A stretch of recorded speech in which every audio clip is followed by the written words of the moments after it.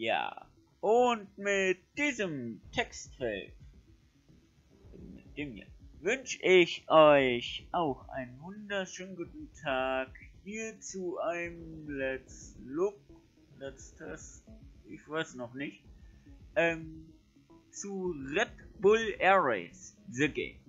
Ein Spiel, was sich in der Closed Beta befindet.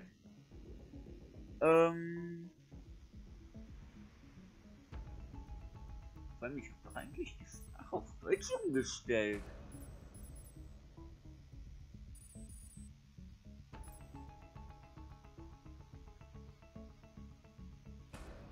Gut, Deutsch gibt es noch nicht. Hat sich hier wenigstens alles, ja, halt. Okay. Ja, wie gesagt. Wie sieht das aus? Hermes Hanger. Aha. Ich würde sagen, wir benutzen das hier. Und wir müssen jetzt ein Flugzeug kaufen. Wir können nur das hier kaufen.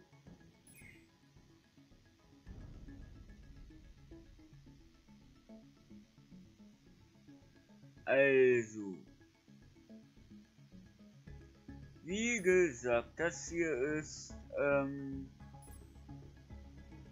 es ist ein Spiel, was in der Closed Beta ist, also in einer geschlossenen Beta-Version.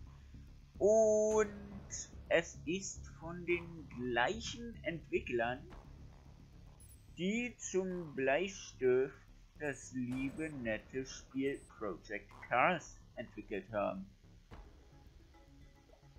Ja, ich will mal gucken, wie das so ankommt, wie es ist. Und hier werden verschiedene Eventtypen erscheinen. Als erstes lass uns unser neues Flugzeug in einem Rennen gegen andere Spieler antreten, gegen andere Spieler. Ein Versus-Event. Oh, das ist immer interessant. Man muss sagen, ich spiele mit Controller und ich bin noob. Zumindest was das angeht.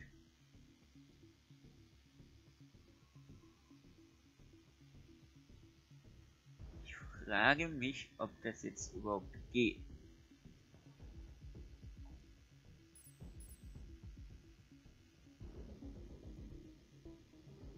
Es wäre geil.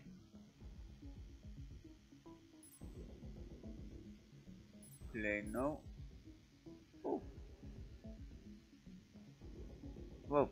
Ein einziger hat bisher gespielt. Ah, schade.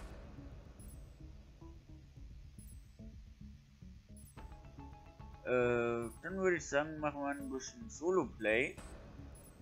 Und es gibt schon 4 Strecken anscheinend.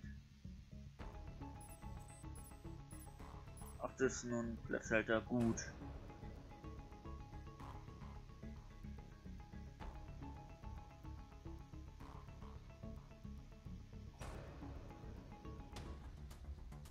Ja, wie gesagt, das ist jetzt hier noch in der Closed Beta, wird noch viel mehr hinzukommen. Das ist also Abu Dhabi. Es sieht schon geil aus, muss ich sagen.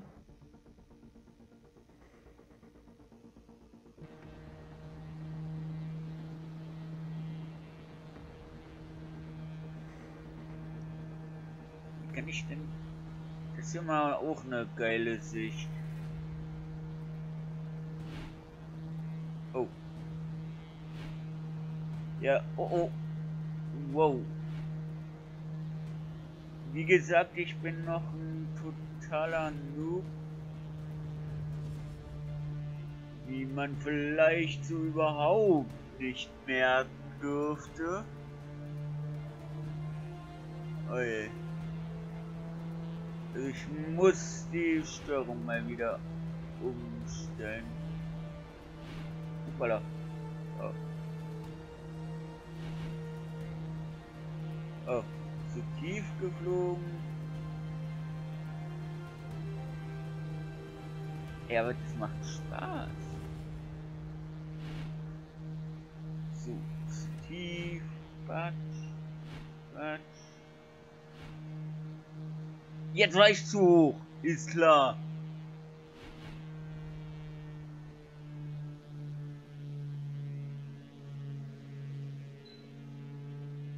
Und es ist Halbzeit im Spiel Belgien gegen Schweden. Oh, Quatsch, voll durch, hoppala. Hui. Ja, wie gesagt, ich brauche da definitiv noch mehr Übung. Aber das Spiel an sich macht Mordslaune.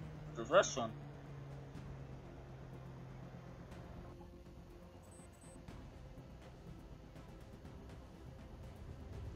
Alter. Ich glaube, wir wollen uns das Replay lieber nicht angucken. So, wir können es ja mal versuchen.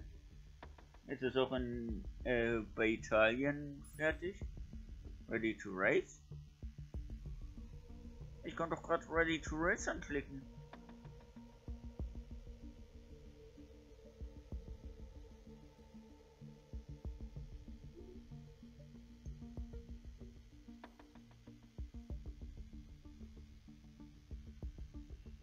Na, ich weiß nicht, ob er da jemals was finden wird.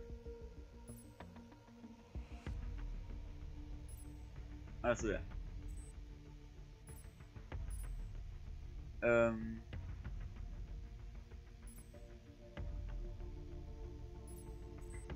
Ich würde mal sagen, wir fliegen über dem Red Bull Ring. Die Strecke kenne ich wenigstens halbwegs.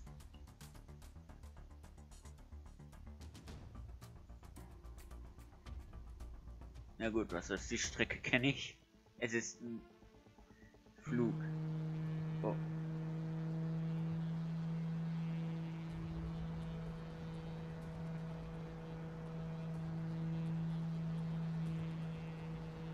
So, und los geht's. Was?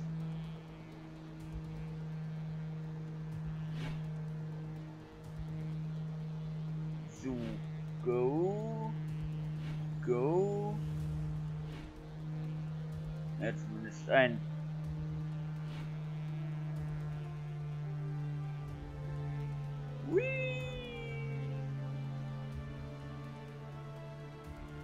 Wie gesagt, das Spiel ist schwer, aber es macht verdammt Laune. Oh oh. Hat geklappt, Tatsache, geil.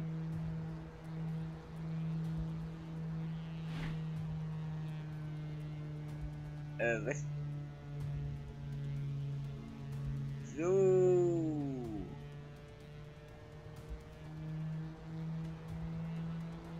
Und es geht wieder weiter.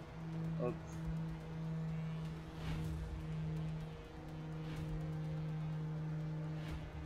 Hoppala.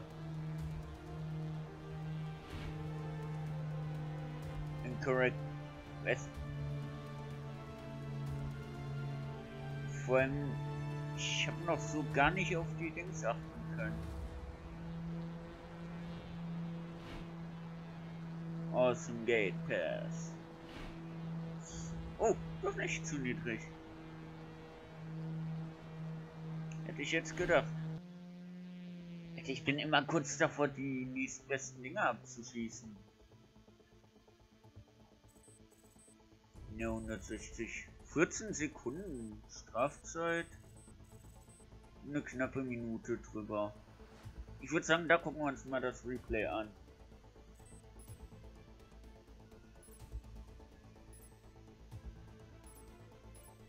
Ah. Das ist ja geil.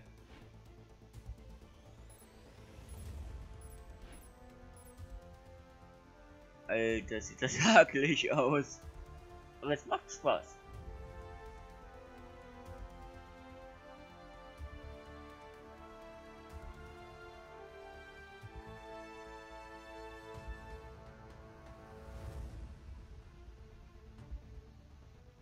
Vor allem, ich bin mal gespannt, wo das noch hinführen wird. Muss ich jetzt ehrlich sagen.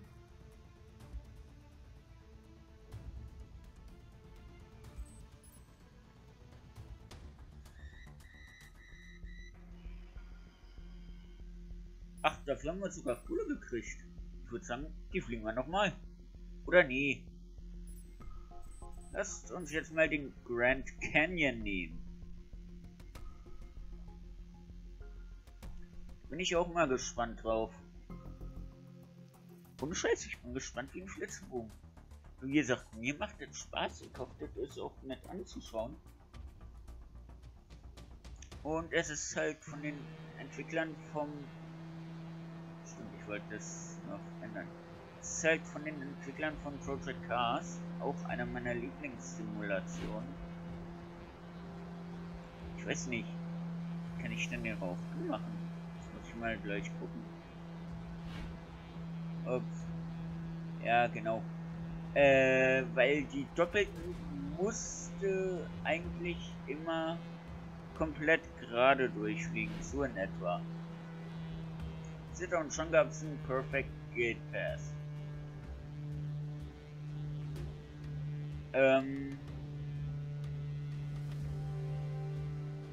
Die einzelnen, die mussten gegen einen 90-Grad-Winkel durchfliegen.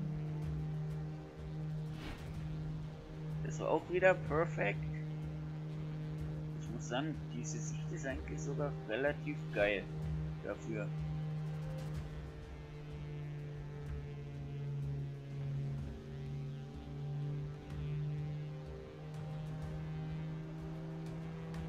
Was sagt ihr denn zu dem Spiel? Würdet ihr euch sowas kaufen? Also, ich muss echt sagen, mir macht das so Spaß. Ich glaube, das setze ich tatsächlich auf meine To-Do-List. Vor allem, wenn die Performance so bleibt. So, ich habe ja nun mittlerweile einen relativ anständigen PC, gerade 130 FPS. Auch wenn ihr davon wahrscheinlich nichts merken werdet, weil spätestens beim Rennen geht das dann auf die 30 FPS wieder runter. Oh, verdammt. Schön das Ding abgeschnürt. Oh, oh. Oh, das... das war nicht gut. Ich bin 216. Das kriegt besser.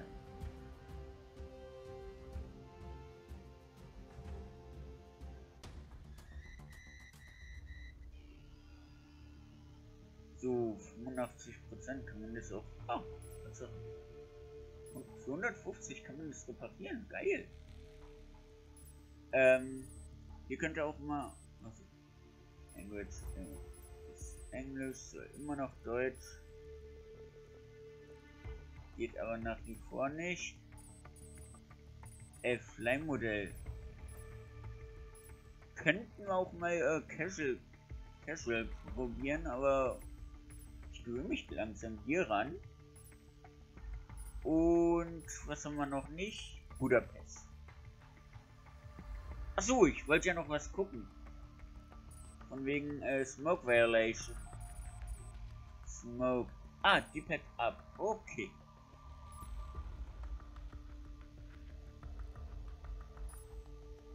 Dann würde ich mal sagen, fliegen wir noch in Budapest. Diesmal dann mit Rauch. Und ja, dann lade ich das Ding hoch und mal schauen, wie es ankommt. Ach ja, Budapest ist ja größtenteils genau.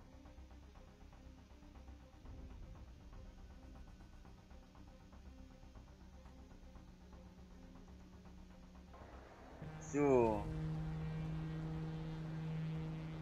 Rauch haben wir an. Und es geht als erstes mal unter der Brücke durch.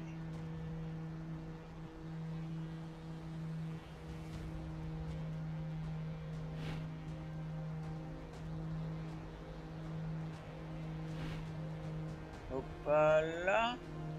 Too low und... Oh. Too low und abgeschnitten. Ja, da war ich... Ah, da war ich wieder zu tief.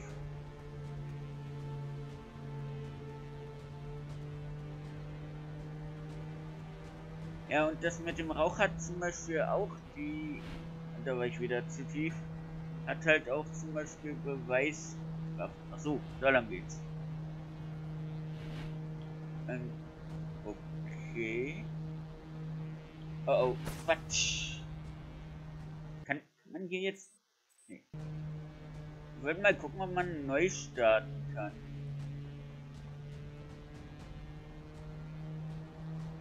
Also ich glaube, wir machen danach nochmal eine Runde mit Smoke auf Spielberg. Gucken uns dann nochmal das ganze Replay an. Wieder zu low.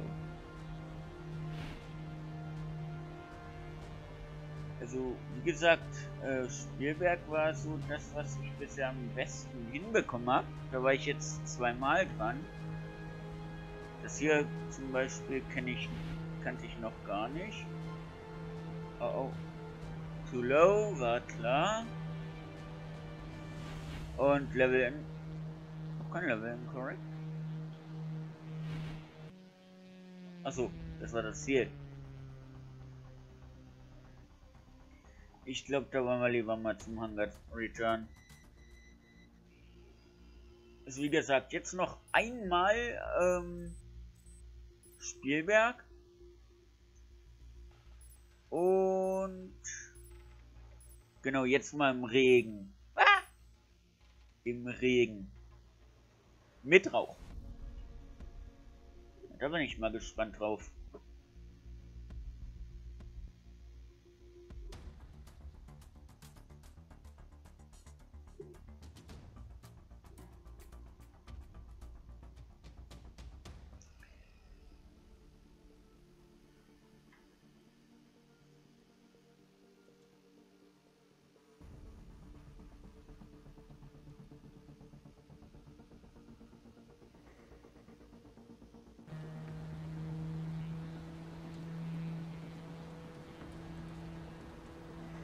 Okay, Rauch ist an. Aha, das kann man auch ausschalten.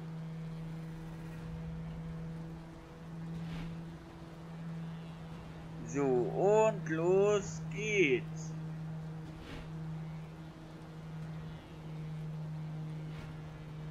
Na, da war ich wieder zu tief. Was? Da war ich zu hoch. Ja. Hoppala. Da geht's lang. Okay. Dutch. Na gut. Nochmal. Verdammt.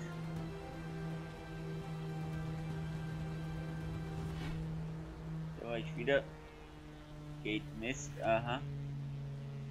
Also ich glaube, mehr Scheiße kann ich gerade nicht bauen.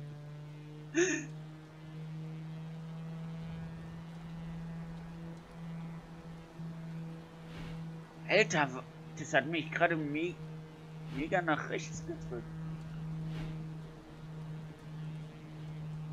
Also.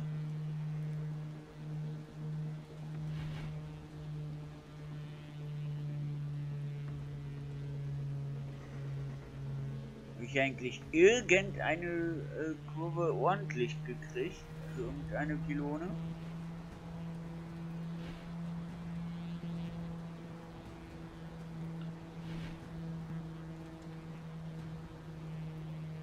Okay, aber Regen ist schon was anderes.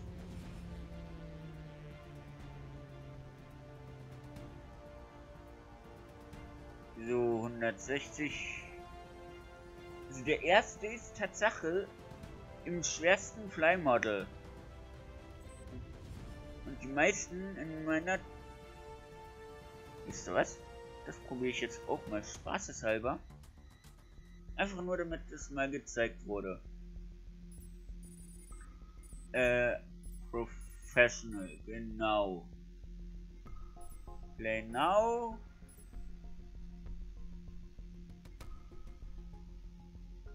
Clear. Jetzt wird's schlimm.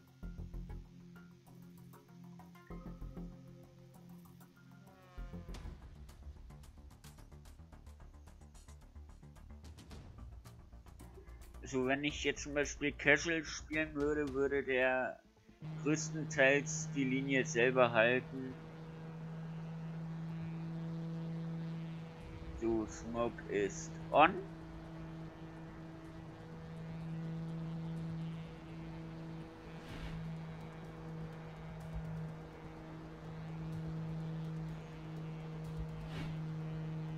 Wow.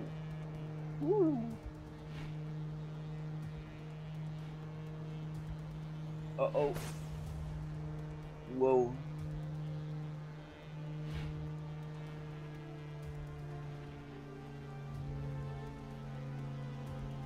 Also ich muss sagen, so an sich macht der Professional Mode mehr Spaß.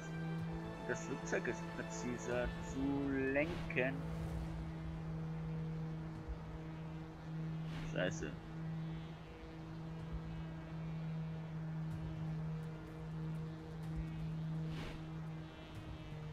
Mann.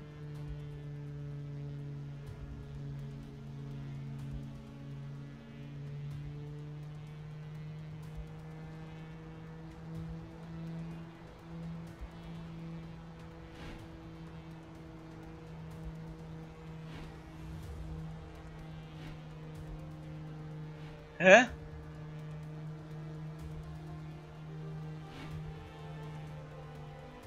Okay. Ich weiß nicht, warum ich gerade eben einen Climbing the Gate bei der Schikane bekommen habe.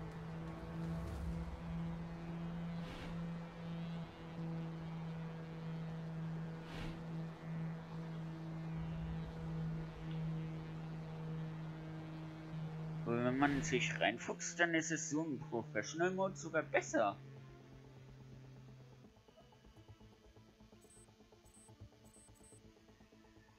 Auch wenn ich langsamer war. Wir können uns ja das mal anschauen. Ah! Jetzt hat er hier zum Beispiel auch ein paar Dinger geladen. Das ist ja geil.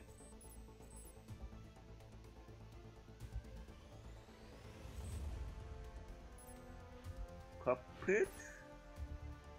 Bonnet. Verfolger. An einem Camera, aha. Tail Camera. Track Camera.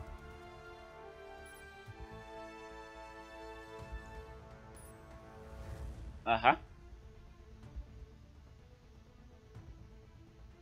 Und Move.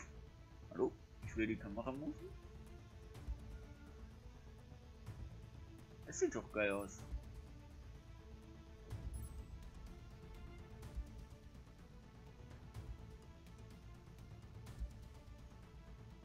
Ja, das sieht man.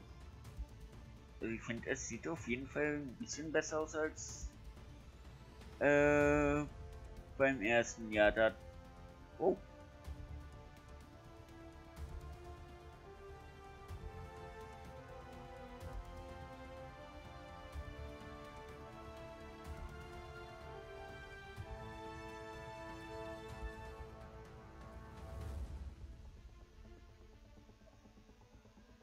Achso.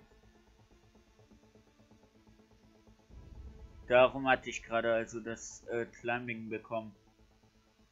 Ich bin wirklich ein bisschen nach oben geflogen gewesen.